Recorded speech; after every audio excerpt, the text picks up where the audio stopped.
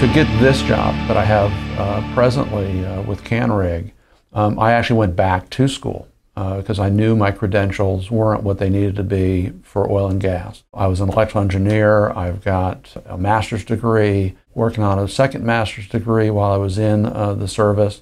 When I looked at what they were looking for out in this career, I went, well, I don't have that. These other options or these other items within the umbrella of engineering or project management, I need to go back and re-hone my skills. And Lone Star had a program that was a grant program that gave me the knowledge of the equipment that was used in oil and gas. It gave me the knowledge of controls that were there, the tools that were used, the lexicon, the words, the terms that are used in the oil field that aren't used in other locations, or that are used in manufacturing that aren't used in other locations, and got my head pointed in the right direction.